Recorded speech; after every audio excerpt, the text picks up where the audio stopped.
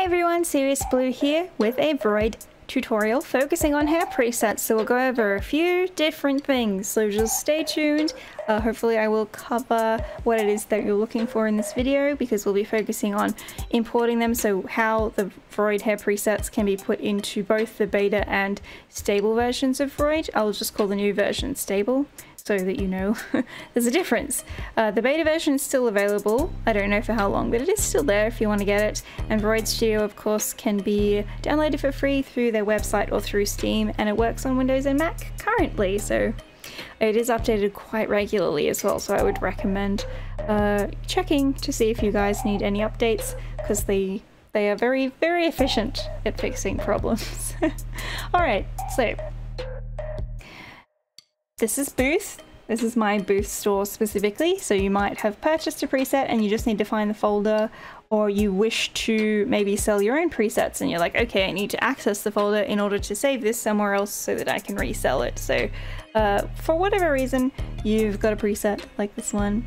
This is an old one that I made, and you want to figure out how the heck do I get it into VRoid, essentially. So there are two versions here. This will be written in the description if you just want to, you know, take that and off you pop, get going, or you can stay and listen and watch how I do it myself. So in the beta version, it is a little bit different to the stable version, and as in which folder it goes into. So you want to get onto your local disk or wherever it is you installed it, users, your username, and then you'll go to AppData, AppData here, and then LocalLow, and then we'll go to pixiv. Now the key thing to remember here is this one that is just one word is the beta version. This one up here that is separated into two is the stable version. So this is the new one, this is the old one, okay?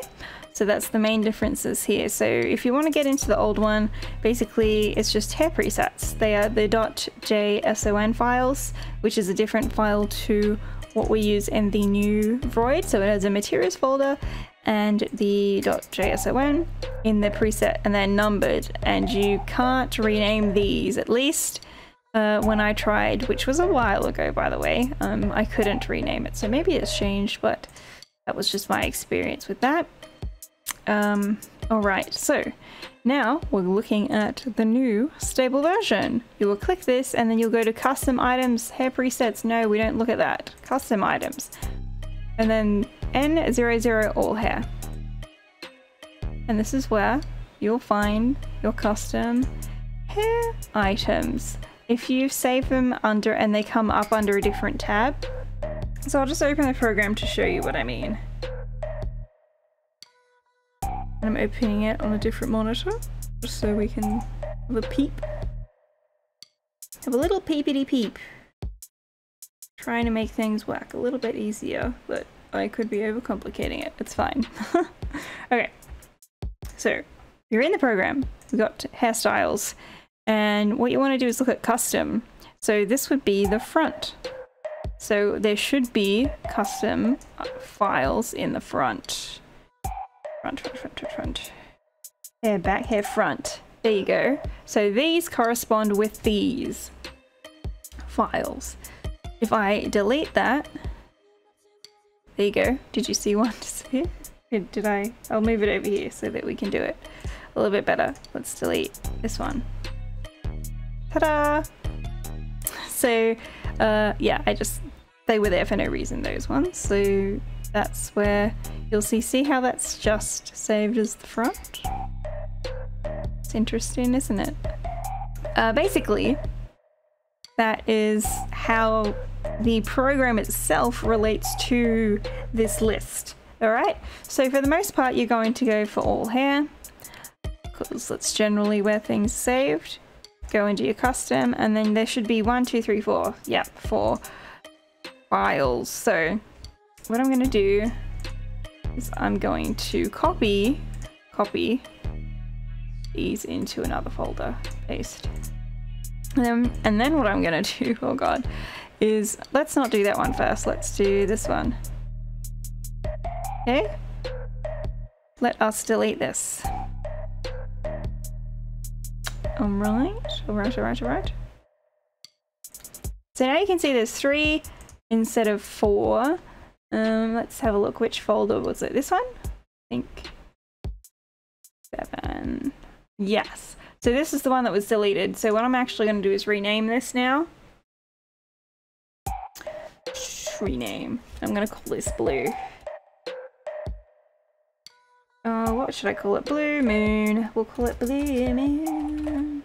Oops, not Mom. Blue Moon! Okay, now we're going to take Blue Moon and we're going to yeet this back into here. And for this to work, I'm fairly certain I'm going to have to restart the program. So, again, we haven't touched this. No. Okay, so we're going to close it. Do not save. Not saving. Now, we're going to open the program again. Now, these are like additional steps, but I'm just showing you kind of how it works. And that's going to help you if you want to rename your presets as well. Okay, so whoops, oh my gosh. It made it longer than it was supposed to be. Okay, again, hairstyle. Ready? All over hair. There she is.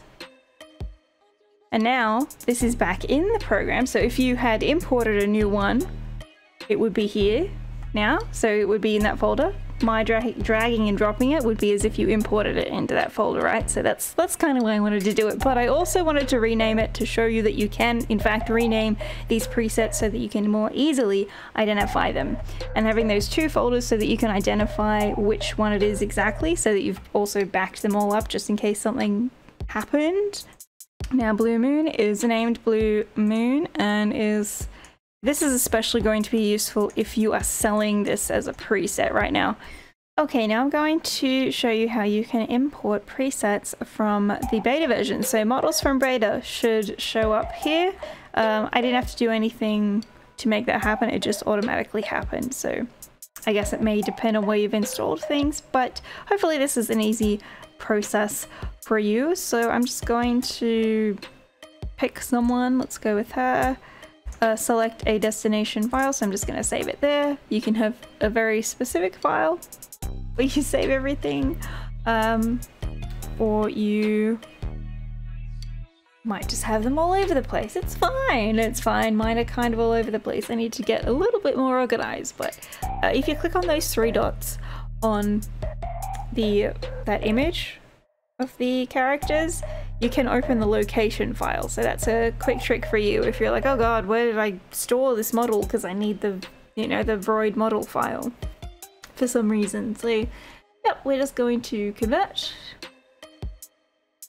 And the reason I chose this is because I created her hair using the presets that were already in the original beta version, okay? Whereas some of these are either you know, commission related or things that I've made. Okay, so go to hairstyle. What you'll notice is you go to the overall hair. This is an unsaved item now completely, so we're going to edit this. You could just save it from here, that's fine.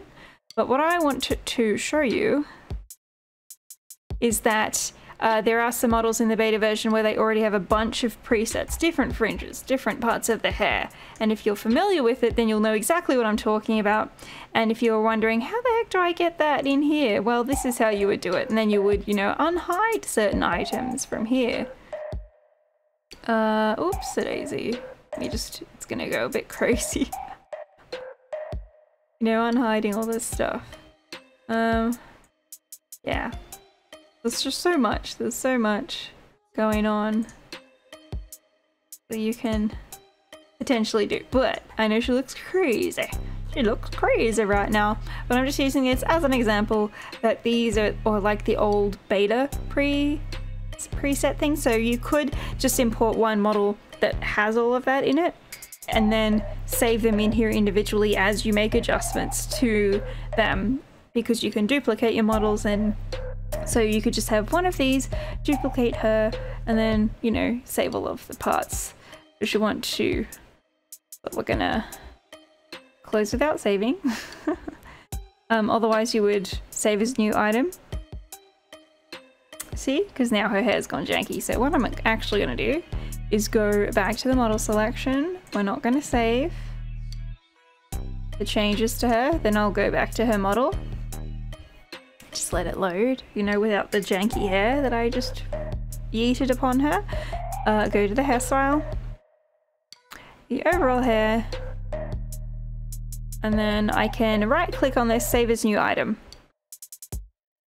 And there it is. Okay, so we've saved the hair preset. It is now going to show up in the all hair as a new, so 1, 2, 3, 4, 1, 2, 3, 4, yep, there's a new one there. So we renamed Blue Moon. We've got a new VRoid hair preset. It should have the 24th, the second, so we can identify that it is this one, and I can even name it if I want to.